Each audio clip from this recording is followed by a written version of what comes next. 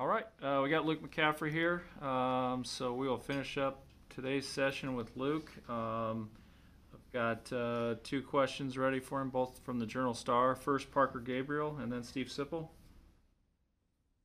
Hey, Luke, I'm curious just about sort of the process of your role and the game plan coming together. I'm sure it wasn't easy to hear that you weren't going to, start at quarterback at the outset of the season, but I guess what was that conversation like, and then what was it like knowing how involved in the game plan you would be? Yeah, it's a blessing to be on the field at all, especially in that circumstance. I'm super thankful for Coach Frost, Coach Lubick, Coach Verduzco, Adrian, everyone who kind of had a part in that. And so just to be a part of the game plan in general, I'm thankful. And do you like the sort of do-it-all role, lining up in the backfield, throwing it, running it, catching it? Yeah, it's fun to be on the field in general, any way possible. Sip, go ahead, Steve Sipple.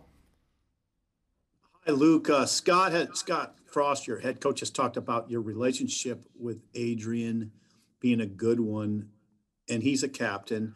What is it that you most appreciate about Adrian, and can you kind of expand on the qualities that he has as a leader?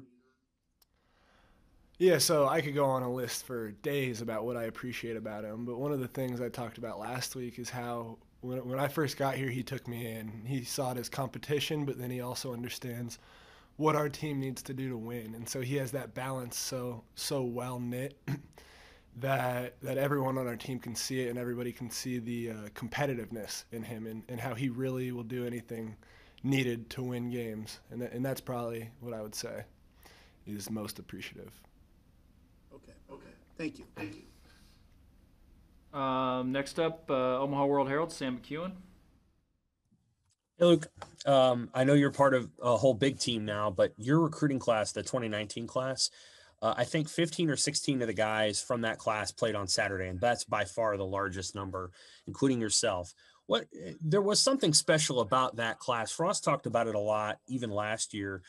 What's special about that particular group of guys? You all came in; it was a big group, but you seemed pretty tight when you came in.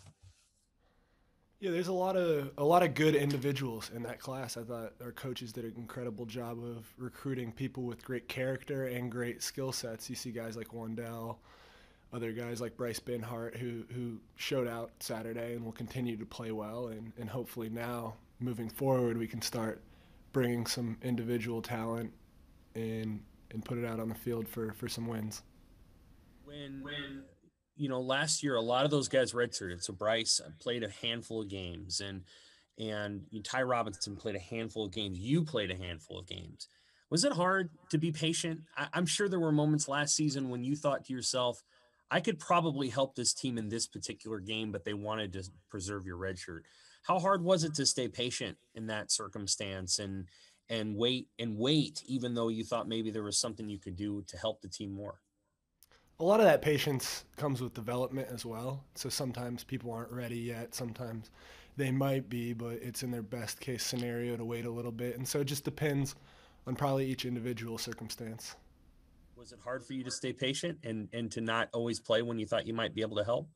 Yeah, I was lucky last year. I got to play in some games later in the season, so the last 3 games. And so there wasn't too much of that effect going into it. But you always want to be on the field and help the team. Thank you. Sean Callahan, Husker Online. Hey, Luke, your junior year of high school, you had to play receiver because you guys had another quarterback. For you right now, how much does that make it easier for you? Because you've already had to do that over your football career, where you did whatever you could to help your team win. Does that past experience that you dealt with in high school kind of help you kind of handle this mentally? Because I'm sure some quarterbacks, when they come here, they're like, I'm a quarterback, I don't want to play other roles, but you seem to really take it on pretty well. Yeah, that was actually in high school. That was my sophomore year. That was when my brother was the quarterback at my high school. And so to be able to play with him, it was a very unique and special experience. That's something now that I'm here, as good of a guy as Adrian is and as appreciative I am of Coach Frost and Coach Verduzco, it's another unique situation where I'm very thankful that I have those guys on my team and in my corner. And a big reason I played receiver in high school at all was because my brother was the quarterback. And now a big reason I'm playing it is because I have those two coaches and Adrian also by my side. And so to have those people in my corner on my team, I'll fight for them until anything. Let's go about two more for Luke. Andy Kendi, KETV. Hey, Luke, after looking at the film, what did you do well, and what do you think you can improve on? Yeah, we did a lot of things well as a team. We were driving the ball most every drive. The main thing that killed us was our discipline and turnovers, and so that's something.